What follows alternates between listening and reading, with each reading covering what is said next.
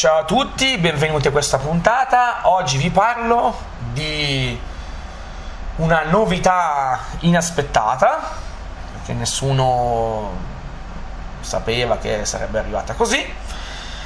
La prima TV in Italia col sistema operativo Fire OS di Amazon, quindi completamente accessibile. Già conosciamo il sistema di Amazon che si trova sulle Fire TV stick, i vari modelli, quindi 4K eccetera, e sui tablet. La TV è la Xiaomi F2 Smart con Fire TV, si trova su Amazon. Con me c'è Leonardo. Ciao a tutti. Eccoci. Anche io oggi faccio da spettatore in questa così piccola avventura, vediamo un po' cosa ci riserva. Sì, è arrivata qualche giorno fa, una settimana fa, è stata rilasciata. È disponibile il più piccolo di 43 pollici, più piccoli non ce ne sono, e è in promozione a 339 euro al posto di 399. Non so fino a quando rimarrà l'offerta, quindi questo non so. È una TV che è un prezzo molto conveniente, ha molti ingressi, ha 4 HDMI e altri, l'ingresso ottico, abbiamo poi tutte le varie altre. L'ingresso per il jack cuffia esiste? Sì, dicono che ci, io non ho visto perché non le uso, nel senso, però dicono che ci sia anche quello. Poi c'è la bella perché anche il satellite possiamo collegare anche quello, oltre all'antenna normale. Ed è ovviamente accessibile, e secondo me adesso è la soluzione migliore. Poi anche Leonardo, quando avrà sentito, ci dirà cosa ne pensa. Intanto vediamo come funziona il telecomando. Qua. Il telecomando è in gomma, com'è? Il telecomando è un classico come quello della Fire TV con delle aggiunte, ed è Bluetooth. Anche Bluetooth. Vediamo com'è questo telecomando. Allora, prima di tutto abbiamo il tasto in alto a sinistra, il tastino per l'accensione. Subito sotto il pulsante che, tenendolo premuto, comanda Alexa, che è partita giustamente. Nessuna delle tue squadre preferite ha partite recenti o imminenti all'orario richiesto. Ok, se lo dice lui, va benissimo. Perché è tutta controllabile vocalmente questa TV. Poi abbiamo il classico anello, le frecce, insomma, l'anello rotondo che va su, giù, sinistra e destra, con in mezzo il tasto ok. Sotto 3 tasti abbiamo indietro a sinistra, al centro il tasto home che è segnato con un puntino, e a destra il tasto menu. Più sotto ancora 3 tasti indietro, riproduci, pausa e avanti. Sotto abbiamo 2 tasti più lunghi, uno a sinistra e uno a destra, che sono quelli per il volume e quello per i canali, avanti e indietro per i canali. E in mezzo un piccolo tasto, anzi due tasti, uno più in basso, che si capisce perché è segnato in modo diverso, è rotondo, ma ha è formato come un concavo, no? Come si può dire? Ha un buchino in mezzo, nel senso, è fatto un po' così, che è il tasto muto, e questi tasti sono in mezzo tra il volume e il canale, che sono lunghi, e sopra c'è un altro tasto rotondo diverso, però senza la conca in mezzo, quindi completamente liscio, che è il tasto per la guida TV. Poi abbiamo sotto i classici tasti numerici, quindi prima riga 1, 2, 3, 4, 5, il 5 è segnato con 2 puntini, si capisce, il 6, 7, 8, 9 e lo 0. Poi qui sono questi due tasti che poi vediamo come funzionano. Ci sono anche i due tasti a sinistra e a destra dello 0 che non ho ancora controllato cosa servono, però poi ci sarà la guida del telecomando, vedremo, quindi vedremo che cosa servono. Ah, quindi anche la guida del telecomando? Sì, la vedremo. Sotto abbiamo 4 tasti più lunghi, però non 4 tasti non lunghi come quelli del volume dei canali, che sono il primo a sinistra per far partire automaticamente Prime Video, poi a destra c'è quello per Netflix, poi sotto a quello di Prime Video c'è il tasto di Disney Plus e a destra il tasto per aprire la lista applicazioni. Sotto i 4 tasti colorati, i soliti rosso, blu, giallo, insomma, quei tasti, insomma, no? Che servono anche per cambiare la lingua. Quindi se c'è un canale Rai, presumo che il tasto giallo, sì, dovrebbe far partire l'audio del tutto. esatto. E questo è il telecomando, quindi semplice. Allora, il telecomando è sia Bluetooth che infrarossi, quindi è possibile comandare anche tipo la soundbar. Se diamo una soundbar infrarossi possiamo comandarla col telecomando. Adesso accendiamo la nostra TV. Alexa, accendi Fire TV. Ok. Ecco, sta accendendo anche la soundbar. Ecco. Ok, ora tra poco ci dirà il volume corrente, perché quando accendo con la soundbar mi dice così, mi dice il volume. Perché un'altra caratteristica è che ci dice cambiamenti di volume anche collegati a una soundbar, non come gli altri modelli che non ce lo dice. Quindi con LG e Samsung 44, vedete, ecco. Mentre con LG e Samsung non ci dice quando cambia il volume della soundbar e dei dispositivi collegati, solo ci dice solo volume su e volume giù. Benissimo, e questo è il nostro. Vediamo com'è il menu. Questa è la schermata home. Ingressi 2 di 14. Luca, selezione profilo, pulsante 1 di 14. La prima cosa che troviamo è la selezione del profilo, perché possiamo avere più di un profilo collegato alla nostra TV, come anche con Fire TV Stick funziona così. Ingressi 2 di 14. Ingressi, andiamo, qui troviamo gli ingressi che abbiamo a disposizione. Entriamo col tasto ok.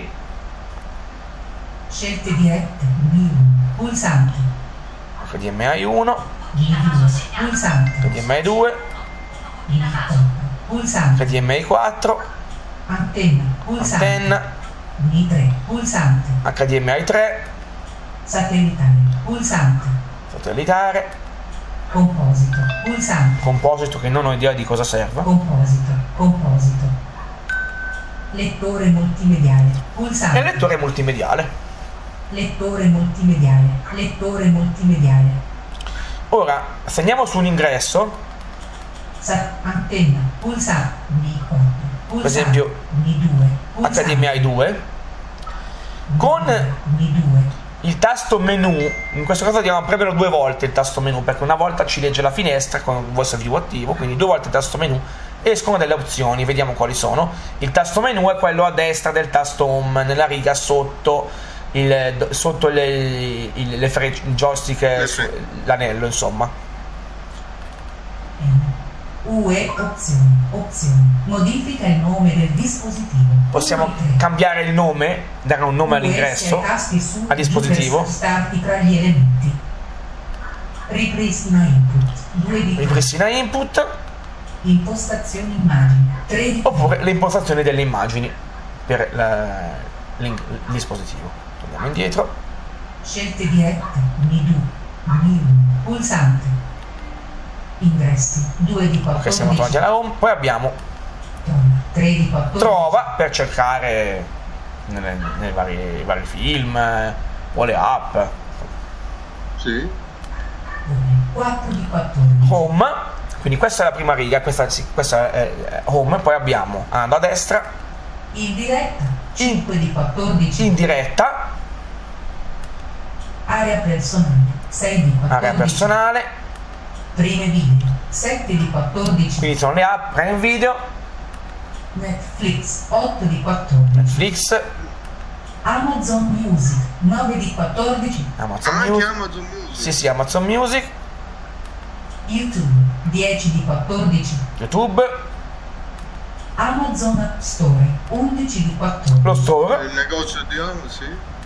Meet Plus. 12 di 14. Questa è Mi TV Plus, che è un'applicazione dove ci sarebbero vedere dei canali. Penso sia un po' come Samsung TV Plus, però non l'ho installata sinceramente, Non perché l'hai- tanto saranno i soliti canali.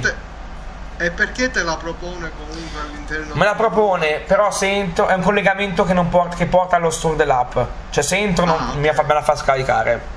E lì penso che la toglierò, intanto no. O magari la proverò, vediamo, insomma. Altre applicazioni. Premi seleziona per visualizzare tutte le app e i canali. 13 Ecco, di 14. altre applicazioni, per aprire tutta la lista delle applicazioni. Vediamo che c'è anche il tasto rapido, che abbiamo visto prima. Impostazioni. 14 di 14. E l'ultima è impostazioni. Ecco, ora torniamo alla prima. Amazon Netflix. Prime video. Area personale. In diretta. 4 E scendiamo in basso. Visti di recente. Squadra speciale Co. Ecco, vedete? Rai 2 HD. 98%. Che succede qua? Ci dà i canali, i canali per spostarti tra gli elementi all'interno di una categoria. Squadra speciale Cobra 11, 15:40, 16:30. A seguire Castle, detective tra le rive. 2 ispettori della polizia autostradale tedesca hanno a che fare con ricattatori, assassini e pirati della strada. 0%. Castle, detective tra le rive. ci dice anche la trama dell'episodio, della serie. Il trama dell'episodio. E praticamente questo qua è qui perché è il canale che ho visto prima. Io da qui posso cambiare, andare a destra e vedere l'altro canale visto di recente, o anche se sono programmi, tutto insomma, o serie TV, streaming. Andiamo a destra. Ecco, un difetto che ho notato è che comunque... Rai 3, Ita, 28%. Dimmi. Overland 19. Un difetto che comunque ho notato 16, è che non si può 17:45. mettere A seguire in pausa la sintesi vocale quando Sì, si può. Vediamo. Che si può. A scoprire il cuore. Ecco fatto. 29%. Ok. Si usa il tasto riproduci pausa, quello sotto. Ok. Andiamo a destra. 9, 6 sorelle. Rai 51%. Ecco, vedete, sono tutti quelli recenti. 6 sorelle. 16, 17. A seguire 7 giugno 2022, 17. Una decisione importante. Mientras procuran ocultar el fallecimiento de su padre, las hermanas se enfrentan nuevos problemas. Hanno lasciato la descrizione in spagnolo della trama, vabbè. Questa è la Rai, tanto per cambiare. Diana asegura a Salvador Q e tiene la soluzione. Ora io se premo ok, entro nel canale. Rai Eccoci. 1, 6 sorelle. Canale digitale terrestre, nuovo, disponibile in HD, 16, 17, avanzamento attuale, 53%. A seguire 07.06.2022, 17. Vabbè, facciamo, interrompiamola. Impossibile. Ecco. 1. 6 sorelle. Canale digitale terrestre. Nuovo. E questo è il canale. 16. 17. Avanzamento attuale 54%. Ovviamente 07.0. poi facendo la freccia a sinistra, US ai tasti su e giù per passare da un canale all'altro. Premi il tasto ecco, ci suggerisce. guida ai canali. Premi il tasto menu per altre opzioni. Ecco, ovviamente questi suggerimenti possiamo disattivarli poi nelle opzioni di voice view, Quindi anche se proprio danno fastidio possiamo... Sì. Allora, se andiamo la freccia a sinistra e c'è la guida canali. Vediamo un po'. Andiamo.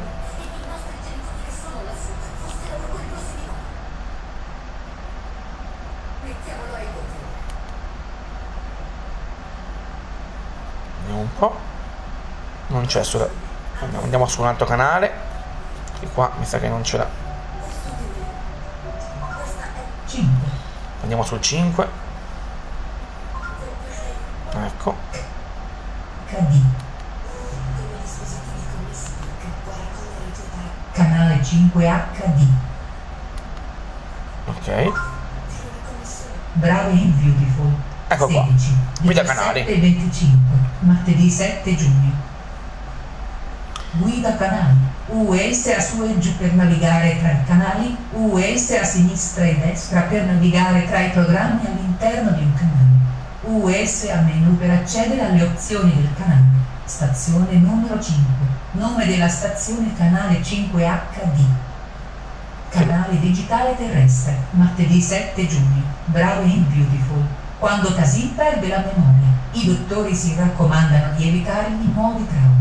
Nel frattempo, Suane e Coran decidono di tornare a casa del padre cercando di nascondergli gli ultimi avvenimenti. 16, 17 e 25. A seguire, pomeriggio 5.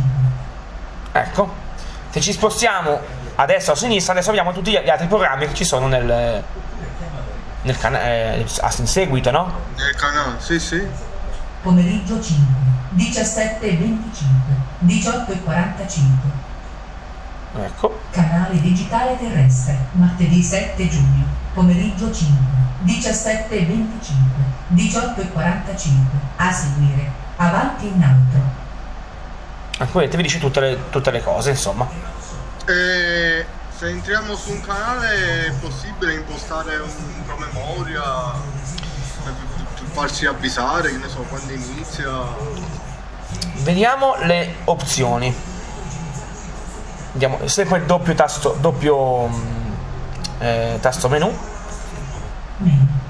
Opzioni. Filtra canale 1 di 4. Filtra canale. Aggiungi ai canali preferiti 2 di 4. Gestisci canali 3 di 4. Maggiori informazioni 4 di 4. La promemoria non c'è, no. Non c'è. Però abbiamo maggiori informazioni, vediamo cosa ci dice con maggiori informazioni. Pomeriggio 5. Ecco. 5, 17 e 25, 18 e 45 barra verticale 80 min, data di uscita, giugno 7, 2022, canale 5 HD, 17 e 25, 18 e 45 barra verticale 80 min, data di uscita. No, solo questo ci dice. 2022, No, canale 5 HD, pomeriggio 5, guarda il canale 1 di live UE. Niente, ci dice solo Sì, Live US a su e giù per spostarti tra le categorie. US a sinistra e destra per spostarti tra gli elementi all'interno di una categoria. Pomeriggio. no, niente, no. promemoria non c'è. Martedì 7. Brave and Beautiful. Sì. Ok, usciamo dal canale. Torniamo nella nostra home. Ecco, il tasto home è sempre quello col puntino in mezzo tra... Ok. Ora US ai tasti destra e sinistra per spostarti. scendiamo. Visti di regione. Astle. Play. Pulsante. Vitch. Live estremo. Anche abbiamo Pulsante. le applicazioni consigliate, abbiamo senza abbonamento, ovunque tu sia, per sempre.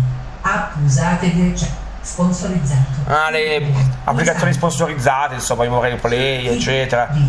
Live estremo. Play. Twitch. App usate di recente. Disney più. Pulsante. Le applicazioni usate di recente. Disney più. Netflix. Pulsante. Sempre a sinistra e a destra le varie applicazioni. Disney più. Il prossimo per te. I cassamortali. Pulsante. Qui abbiamo I cassamortali. film consigliati con il trailer. 2,5 su 5 stelle. Ecco, ho interrotto la voce. Scendiamo. In onda adesso. Guida. In onda adesso. Visualizza tutti i tuoi canali TV in diretta e sfoglia la programmazione delle prossime 2 settimane. Ecco, qua abbiamo ancora la guida, anche da qui. Amazon originale. In onda nuovo. 6 sorelle. Rai 1. Con tutti i canali. Rai 1. Detective tra le rive. Rai 2. Rai 2. 8. E a destra che sono tutti i vari canali. Lady di Overland. Rai 3. IT. 36%. Ecco, qui hanno tutti i canali. Overland 19. Lady di Overland 16. 17,45. A seguire. Geo Magazzini. Kerala. Il Amazon originale esclusive. Notte stelle. Vediamo le serie di Amazon. Pulsante. Film e serie TV. Anime. Inuyasha. Stagione 1. Vabbè, tutti i film, insomma, Film che potrebbero piacerti. consigliati. Film aggiunti di recente su Prime Video. Resident Evil. Decomitura consigli. Quando facendo il tasto menu per 2 volte ci sono varie opzioni che cambiano a seconda di dove siamo poi. 5 su menu. Opzioni. Guarda ora con Prime. Per esempio in questo film c'è guarda ora con Prime nelle opzioni, oppure Guarda il trailer. guarda il trailer Aggiungi alla lista video 3 di 3. o aggiungi la lista video. Quindi quando abbiamo un suggerimento possiamo aggiungerlo alla lista, per esempio, e poi guardarlo con calma dopo, o guardarlo subito, insomma. Film aggiunti di recente. Torniamo 4 alla home 15. e questa è la prima. US Poi andiamo in diretta. 5 di 14. E cosa abbiamo qui? Non solo i canali normali, ma anche Guida i canali recenti. Applicazioni in evidenza Rai TV. Rai Play. Pulsanti. qui applicazioni in evidenza con canali in diretta. Per spostarti tra le categorie. Abbiamo RaiPlay, ce ne consiglia alcune, abbiamo RaiPlay, DAZN, Diretta calcio. No. Pulsanti. Now TV, Pluto TV. Pluto. Pulsanti. ok, abbiamo vari programmi, insomma, consigliati. Scendiamo. Anche Pluto. Sì. Pluto. Infatti adesso vedrai che Pluto è tra le dirette, direttamente da qui, adesso guarda, scendiamo. Rai Play. 6 sorelle sono e 5. Una Quindi abbiamo importante. Rai 1. 66%. Abbiamo i canali di RaiPlay, ma non dell'applicazione RaiPlay. E se no, i canali TV. non i canali TV. E se noi facciamo ok, entriamo in RaiPlay con quel canale. Comunque, sì. Scendiamo. Sesta. Pluto TV. Super. Su. Ecco Pluto TV. 5%. E prima i canali di Pluto TV, quindi abbiamo 16,30. tipo Euronews, 36%. Euronet 16,30. Diplomatico ecco, con un gesto plateale ha abbandonato sul l'aula. programma non sono vediamo menu 2 volte, le opzioni. Una volta opzioni. Guida i canali. 1 di 3. Opzioni qua sono guida ai canali. Nascondi i canali. Nascondi canale se non vogliamo più vedere questo canale qui nella diretta, nell'elenco. Aggiungi ai canali preferiti. Oppure aggiungi i canali preferiti. Ludo TV. Super. Su. 35. Euronet. Opzioni. Guida. Qui abbiamo delle opzioni guida. Preferiti. Qui possiamo vedere l'elenco dei canali preferiti. Il canale è l'ordine preferito delle tue fonti per la TV in diretta per ricerche e comandi vocali. Parental control. Parental control. Parental control. Limita accesso a film e serie TV via Ethernet. Vedete che ci dice sempre quello che vuol dire, la descrizione della funzione. Quello che fa la descrizione, cioè esatto. Questa è una cosa è interessante. molto Ricerca interessante. canali. Ricerca canali. Ricerca canali. Effettua di nuovo la ricerca dei canali disponibili. Quindi da qui possiamo cercare i canali disponibili, già da qui, se vogliamo. Impostazioni. Le impostazioni.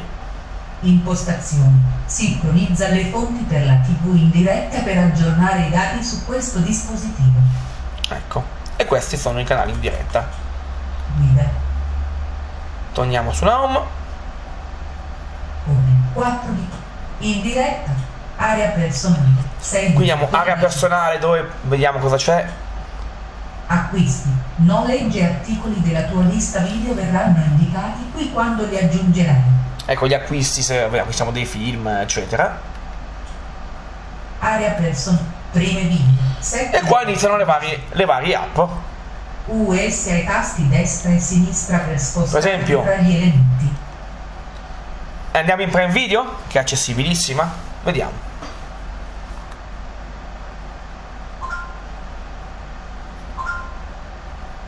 Clienti di rivederti. Luca, Ome 3 di 9.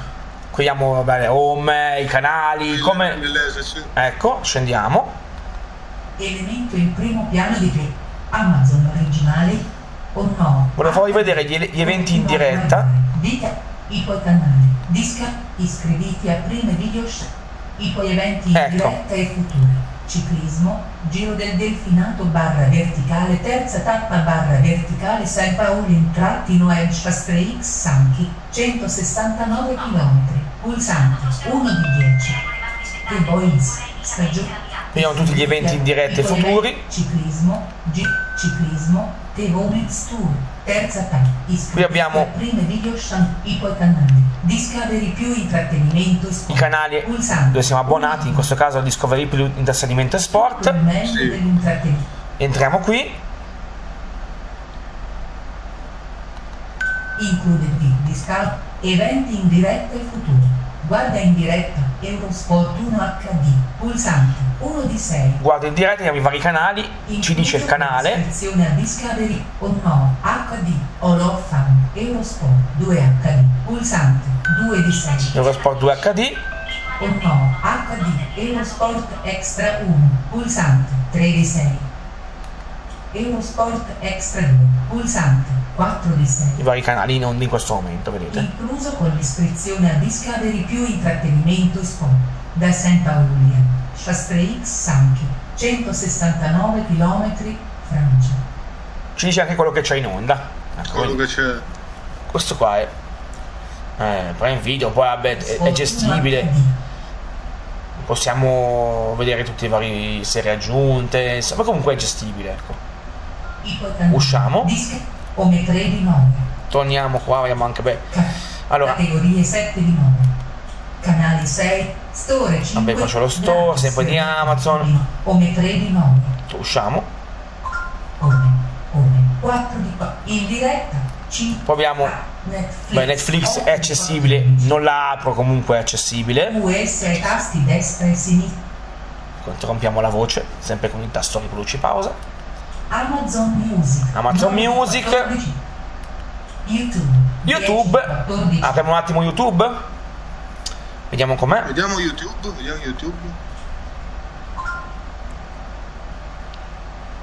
Ok.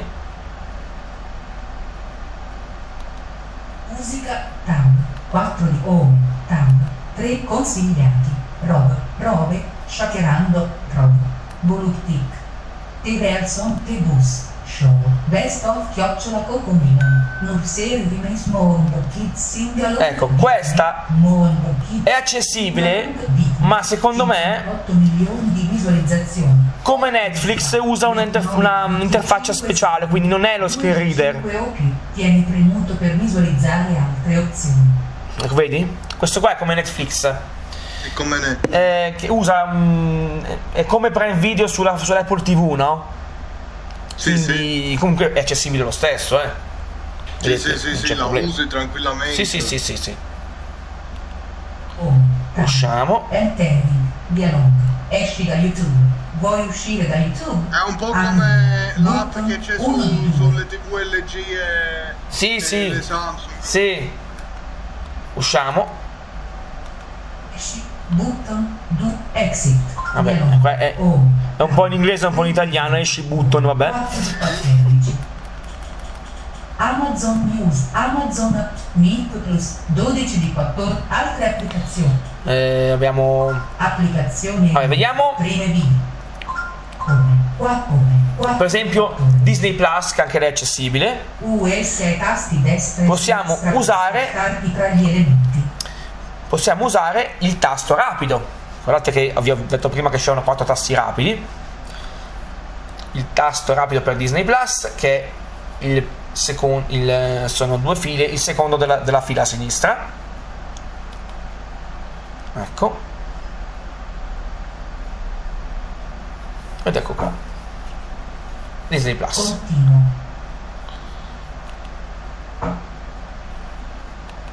Disney. Novità su Disney+. A botte elementari. Tu la conosci, Claudia? Eccole qua, questo è Disney Plus. A botte da vedere stasera. Tra l'altro la risposta è molto... la velocità è buona, sì, vedete? è attiva, è buona.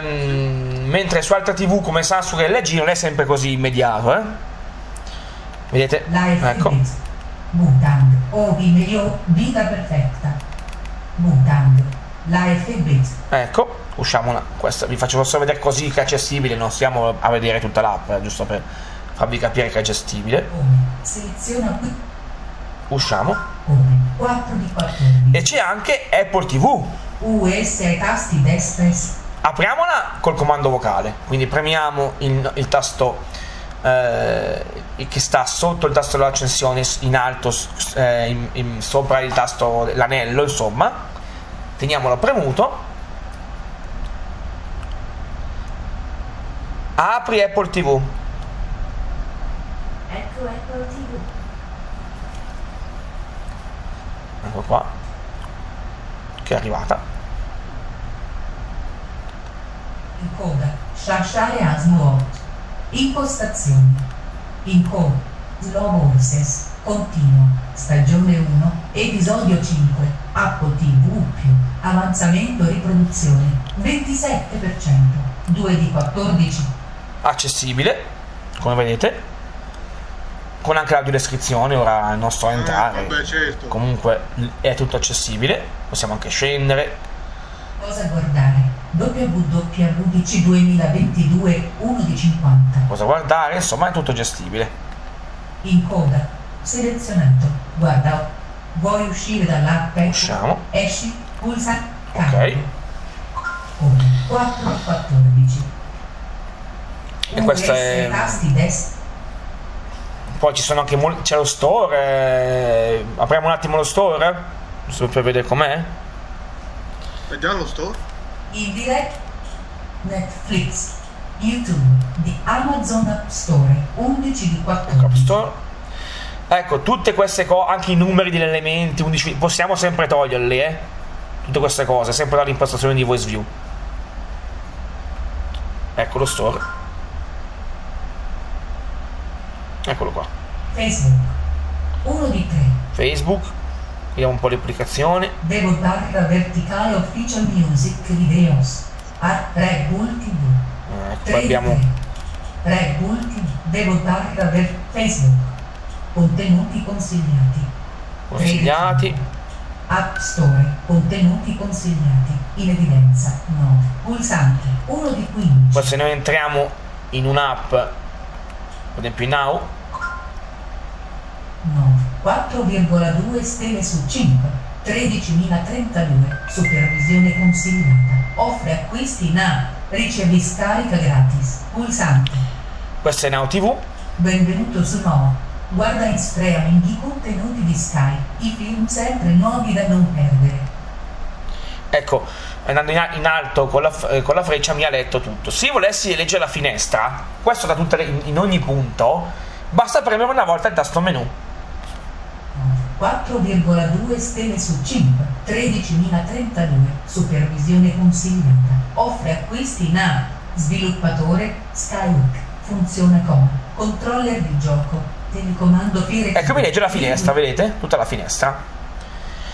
Scendendo possiamo vedere le recensioni, adesso vi faccio vedere, scendiamo. Di scarica, screenshot, pull, dati, diretta. Vediamo le coordinate. Supervisione consigliata. Trailer e screenshot. La tua valutazione 1 di 50. Qui possiamo valutare l'app e andando a destra ci legge le recensioni degli altri. Va bene, di Filomena Salsan in data 5 giugno 2022. Ok, tutto bene. 0 persone su 0 benissimo. hanno trovato utile questa recensione. 2 di 51. Utile di Giancarlo Conte in data 3 giugno 2022. Buono. 0 persone su 0 hanno trovato. Buono, recensioni molto 3 di 51. proprio velocissime, buono, va bene, perfetto.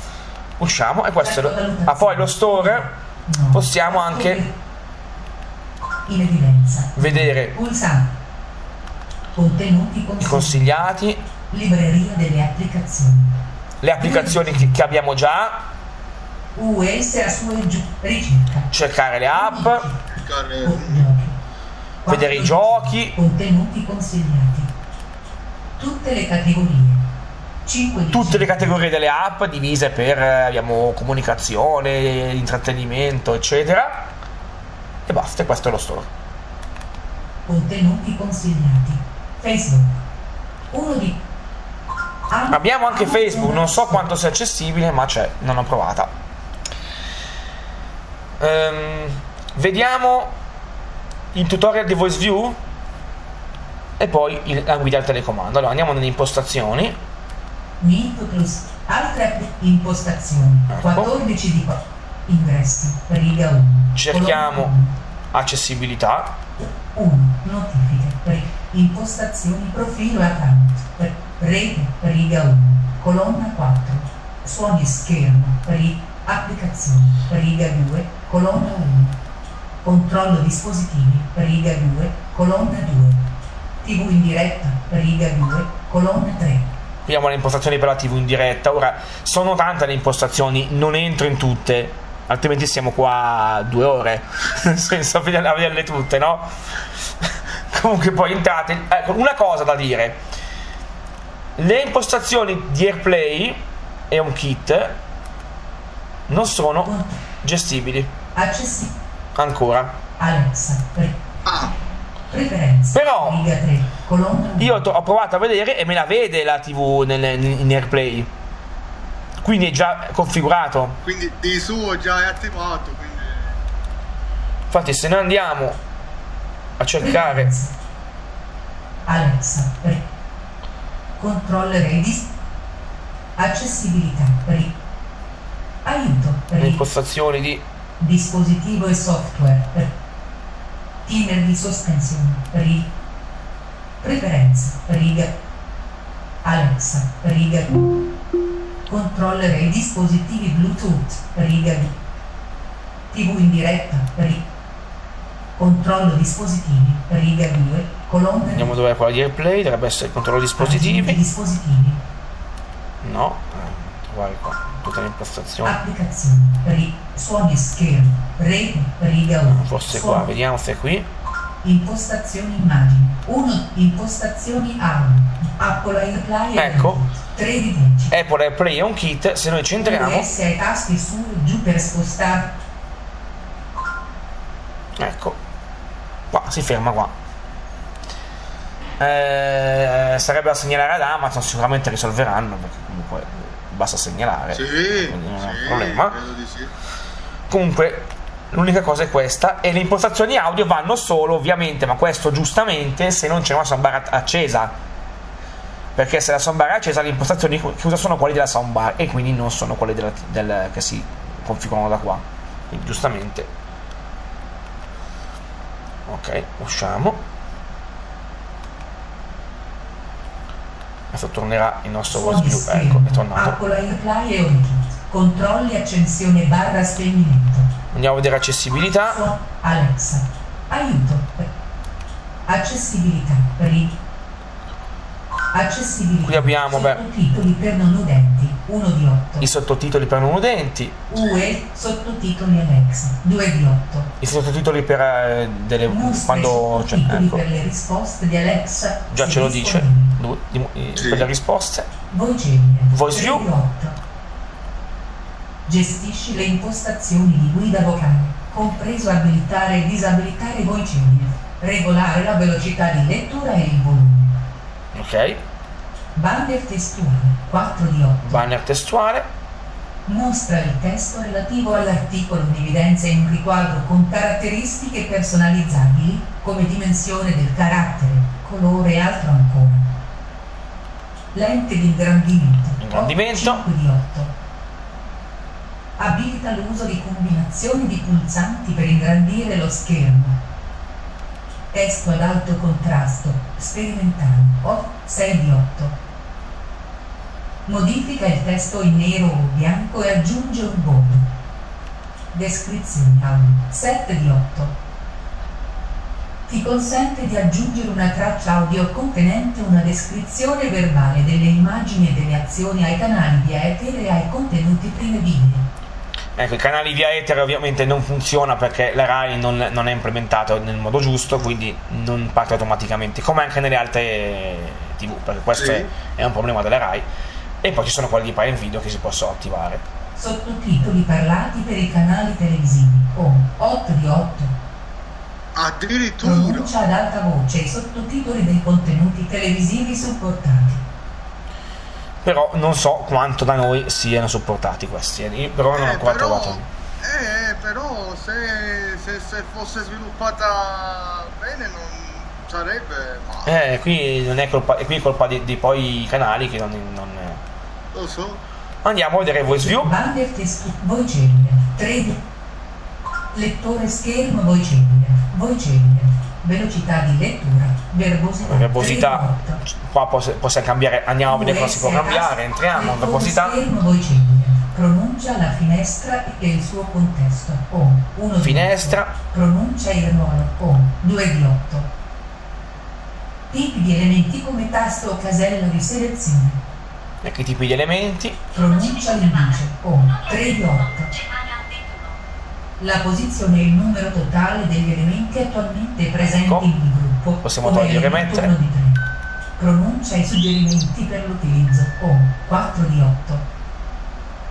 Consigli per interagire con l'area in uso dell'interfaccia utente, tocca 2 volte per attivare. E questo si può togliere, vedete? Adesso è on, ma si può togliere. Pronuncia la descrizione della schermata, 5 di 8. Descrive la disposizione degli elementi e l'utilizzo dello schermo. Se disattivata, la descrizione verrà letta solo la prima volta. Pronuncia descrizione, 6 di 8. Informazioni relative all'elemento oggetto della messa a fuoco. Pronuncia lo stato prima dei titoli lunghi, sperimentali, 7 di 8. Lo stato degli elementi, come spuntato, selezionato, disattivato, sarà pronunciato prima del nome dell'elemento. Ripristina le impostazioni predefinite, 8 di 8. Ripristina le opzioni di verbosità ai valori predefiniti. Beh, diciamo che come configurazione... un voice over in miniatura. Sì, sì. È molto configurabile come screen reader. Vediamo il tutorial. Lettore volume della voce, stesso volume del dispositivo. Possiamo mettere il volume. Volume del suono. Volume del suono. Ecco al tocco, carattere, 6 di 8. Ecco il tocco carattere, perché poi lo scriviamo. Livello di punteggiatura, ridotta, 7 punteggiatura. di 8. Tutorial di voce. Ecco. 8 di 8. Qui c'è il tutorial. Impara come usare il lettore schermo voice. Adesso io lo faccio ascoltare tutto, tanto non è lungo, e poi vediamo, dopo lo commentiamo. Tutorial di voiceover. Non hai mai usato voiceover su TV? Premi il pulsante riproduci /causa sul telecomando per continuare il tutorial. Il pulsante riproduci /causa è al centro della fila più in basso di 3 piccoli pulsanti. Per uscire dal tutorial, premi il pulsante avanza velocemente, che si trova a destra nella fila più in basso di 3 piccoli pulsanti. Trovare i pulsanti sul telecomando. Il piccolo pulsante posizionato nell'angolo in alto a sinistra del tuo telecomando è il pulsante di accensione. Il piccolo pulsante appena sotto, al centro, è il pulsante microfono. Puoi tenerlo premuto per effettuare una ricerca vocale o fare richieste ad Alexa. Sotto questo pulsante, il grande pulsante tondo all'interno di un cerchio è il pulsante selezione. L'anello intorno al pulsante seleziona è l'anello di navigazione e si usa per navigare verso l'alto, il basso, sinistra e destra. La prima fila di 3 piccoli pulsanti, da sinistra a destra, contiene i pulsanti indietro, oltre e meno. La seconda fila di 3 piccoli pulsanti, da sinistra a destra, contiene i pulsanti riavvolgi, riproduci barra pausa e avanza velocemente. Nella parte più in basso del telecomando ci sono i pulsanti per il volume, le app e altre funzionalità. Alla fine di questo tutorial, puoi ascoltare nomi e le descrizioni dei pulsanti del telecomando in qualsiasi momento tenendo premuto riproduci barra pausa e premendo seleziona. Per continuare, premi seleziona, oppure premi qualsiasi altro tasto per ascoltare nuovamente questa descrizione. Consigli. Utilizza su e giù per spostarti tra i consigli. Al termine, tieni premuto seleziona per uscire dal tutorial. 1 di 12.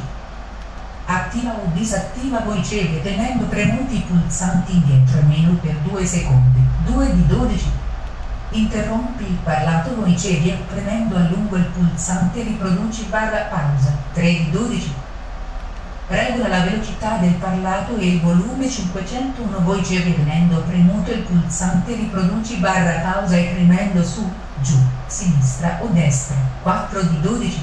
Per conoscere i nomi e le descrizioni dei pulsanti del telecomando, tieni premuto riproduci barra pausa e premi selezione. Riproduci barra pausa è il pulsante centrale nella fila inferiore di 3 pulsanti piccoli. Seleziona è il pulsante centrale all'interno dell'anello grande. 5 di 12. Ripeti i suggerimenti di contenuti e utilizzo premendo il pulsante meno. 6 di 12. Per accedere alle funzioni standard del menu, premi 2 volte rapidamente il pulsante menu. 7 di 12. Per entrare e uscire dalla modalità revisione, tieni premuto il pulsante menu per 2 secondi. In modalità revisione, naviga con i pulsanti sinistra e destra e regola la granularità con i pulsanti su e giù. 8 di 12. Per regolare qualsiasi impostazione di voiceover, vai su impostazioni, accessibilità, voiceover. 9 di 12. Se il telecomando ha un pulsante microfono nella parte superiore, puoi cercare o aprire app con la tua voce tenendo premuto quel pulsante. 10 di 12. Per attivare la descrizione audio per impostazione predefinita, vai su impostazioni, accessibilità, descrizione audio. 11 di 12. Per uscire dal tutorial, tieni premuto selezione. Utilizza su e giù per spostarti tra i suggerimenti. Facciamo selezione. Per uscire dal tutorial, tieni premuto selezione. Lettore schermo. E siamo usciti. Tutorial di voiceover. Torniamo indietro. 4 di 14. Ecco. Devo dire che è fatto bene anche il tutorial. Sì, è molto spiegato proprio bene, interessante, proprio, guarda. Tra l'altro è l'unica TV che ha lo screen reader con la modalità revisione che a breve vi faccio vedere. Ah, c'è anche il browser, se volete, di Amazon per navigare. Naturalmente accessibile, suppongo. Sì. Quello accessibile, quindi uno può navigare. Sì, tranquillamente. Adesso vi faccio vedere un attimo la modalità di revisione con DAZN, che ancora non ho fatto l'accesso, comunque si legge. Adesso la apriamo. Apri DAZN. Ok. Vediamo un po'.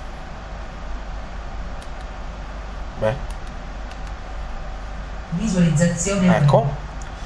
Invece visualizzazione web, in questo caso si attiva la modalità revisione, si tiene premuto il tasto menu. Modalità revisione on. Revisione on, allora possiamo spostarci a destra e a sinistra per passare da un elemento all'altro. TV% 2FXD, down barra verticale gamma, soggetti. Tutta la serie A team e molto altro sport a 29,99 euro al mese. Disdici quando vuoi. Attiva ora, pulsante. Accendi, pulsante. Ora io non sono ancora entrato. TV% 2, TV% 2, accendi, pulsante. Se invece andiamo su e giù, titolo che sarebbero le intestazioni, link, i link, controllo modulo, i moduli, elenco, gli elenchi, elemento lista, l'elemento nell'elenco, carattere, i caratteri, A, C, parola, le parole. È una sorta di rotore, cioè quindi Esatto. con su e giù decidi cosa vuoi far leggere, con le frecce orizzontali ti sposti su quello che tu decidi di far leggere. Esattamente. elemento, E siamo tornati al suo elemento. Togliamo la nostra modalità revisione. Ecco, per uscire dalla zone si fa indietro. pulsa TV% 2, TV% 2, Ecco. modalità Qui revisione, per uscire visualizzazione, non ce lo chiede, non ci dice niente, ma andiamo a destra di 1 e poi facciamo il tasto centrale e usciamo.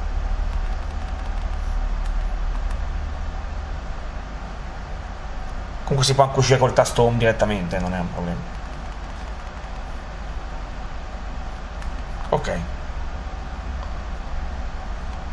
E questa è modalità revisione, visualizzazione web, TV% 2E, da zone.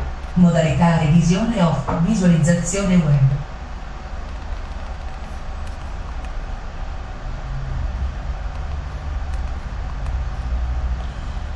Ma non ci fa uscire, comunque vabbè, se usciamo col tasto home che tanto è uguale. Ecco, come siamo 4 usciti. di 14, Ecco, US ai tasti destra e sinistra per spostare spegniamo perché comunque la dimostrazione, adesso ne parliamo un po', ma la dimostrazione è ah no, ma vediamo il tutorial del telecomando, cioè ci descrive il telecomando. Quindi come facciamo? Andiamo a premere riproduci pausa, che è il tasto centrale della fila di 3 sotto il tasto home praticamente, e il tasto centrale di conferma, ok. Scopri telecomando. Premi i pulsanti sul telecomando per ascoltarne i nomi e le descrizioni. Per terminare scopri telecomando. Tieni premuto riproduci barra pausa e premi selezione. Riproduci barra pausa è il pulsante centrale nella giù. Mette a destra. Mette a fuoco e pronuncia l'elemento a destra di quello corrente. Ci descrive anche cosa fa il comando, Cosa fa il sul telecomando per ascoltarne in su. Mette a fuoco e pronuncia l'elemento al di sopra di quello corrente. In modalità revisione, modifica la granularità della navigazione. Pulsante sconosciuto. Ah, così i numeri non ci, Pulsanti sul telecomando i numeri non ci dice cosa sono, vabbè. Comunque. Per terminare scopri telecomando. Tieni il pulsante sconosciuto. Ah, quindi questi qua non sappiamo. Il tasto numerico non sappiamo che cosa. I nomi e le descrizioni. Non ce li descrive. Scopri telecomando. Tieni premuto riproduci barra pausa e premi selezione. Pulsante rosso. Apre la pulsante verde. Questo sono quelli sotto, rosso, verde, giallo. Pulsante giallo. Pulsante blu. E blu? Apre la appassionnata. Ok, usciamo da. Premi i pulsanti sul telecomando per ascoltarne i nomi e esci da scopri telecomando. Ecco, vediamo cosa sono questi due tasti nei tastiere, quelli a sinistra e a destra dello 0, che cosa fanno, perché ancora non ho visto. Vediamo a sinistra dello 0 c'è questo, vediamo cosa fa. No. Nulla. Visti di recente, come 4 di 14. US ai tasti destra e sinistra. A sinistra non fa nulla. Tra gli elementi. A destra dello 0. Nemmeno. Andiamo andare su un canale TV, vediamo se cambia qualcosa. 5. Come? Qua premi il tasto menu per altre opzioni. Vediamo se fa qualcosa. Potremmo collaborare. 7. No, siamo andati sul 7 adesso. 7 HD. Vediamo questi qua. Fondati da uomini in divisa. Canale 5 HD. 5. Bravo e Beautiful. Canale digitale terrestre. Nuovo. Questa storia. Ma gliela farò parlare. Non fa nulla. Vediamo l'altro di là. Boh. Non fanno nulla, sembrava che non si sa questi cosa due tasti. Non si sa, insomma. Vabbè, comunque.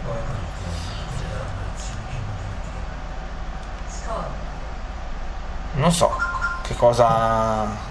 Bisognerebbe vedere che cosa. C'è qualche simbolo sopra, ma qui non. Tasti destra e sinistra per spostare. Non fanno nulla, bene.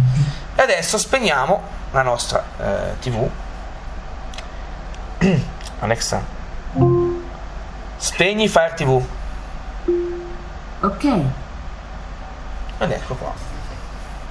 Schermo spento.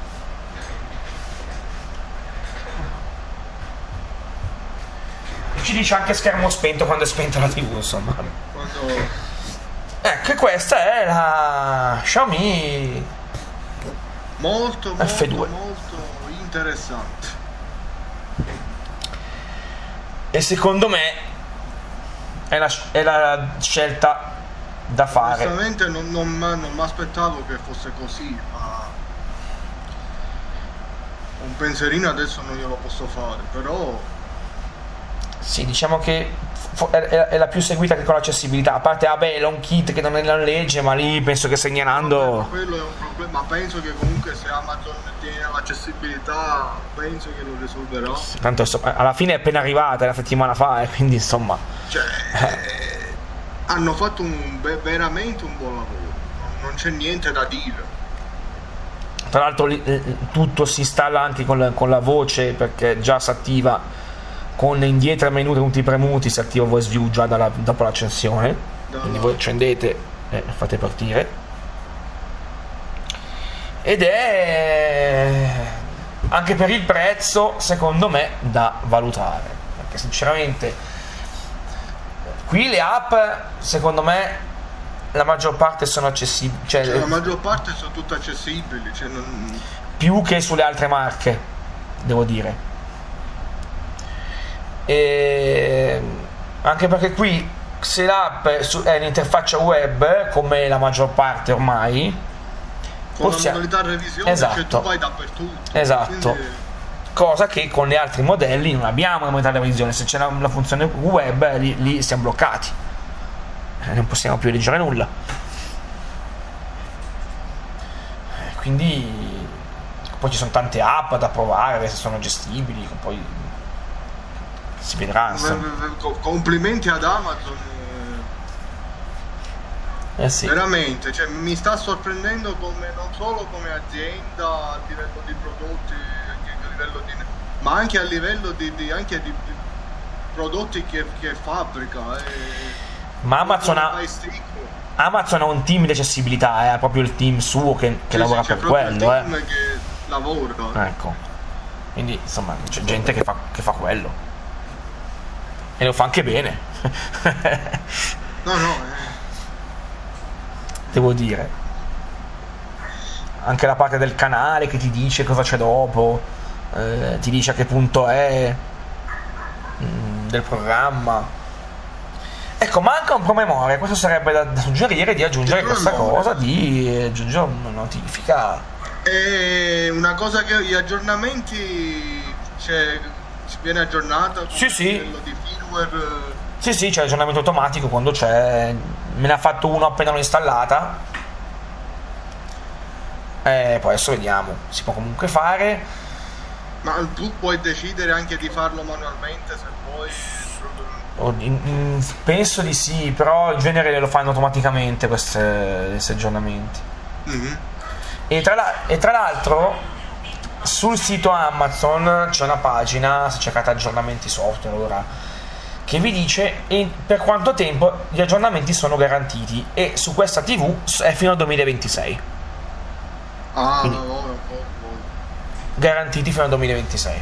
Può anche essere che vanno avanti di più, però anche questa è una cosa importante, che viene subito scritto per quanto tempo il prodotto viene poi aggiornato.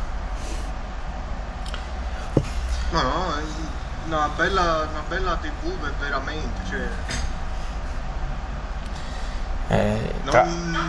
non c'è una cosa da dire, una pecca da dire, fatta veramente bene. Ma poi lo screen reader, che è il più completo che ci sia nelle prime TV. Personalizzabile, che è completo proprio. C'è anche questa cosa della granularità, come il rotore, con le intestazioni, i caratteri, le parole, cioè, questa è l'unica che ha queste cose come TV, come TV completa, insomma. Complimenti ad Amazon, veramente. Benissimo, direi che possiamo concludere questa dimostrazione di Xiaomi F2. Ne parleremo poi alla domenica nel gruppo di Voi Solo Si Può Parlare. Abbiamo anche il gruppo di Amazon, che non nominiamo mai qui perché di solito parliamo di Apple, però si chiama Amazon Non Vedenti su Telegram, e se potete iscrivervi, lì si parla proprio di tutti i prodotti di Amazon accessibili, quindi TV e tutto il resto. Vi ricordo il nostro gruppo Apple VoiceOver su Telegram. Ringrazio come sempre chi vi segue su YouTube. Ricordo anche il gruppo di Clubhouse, sempre Apple VoiceOver,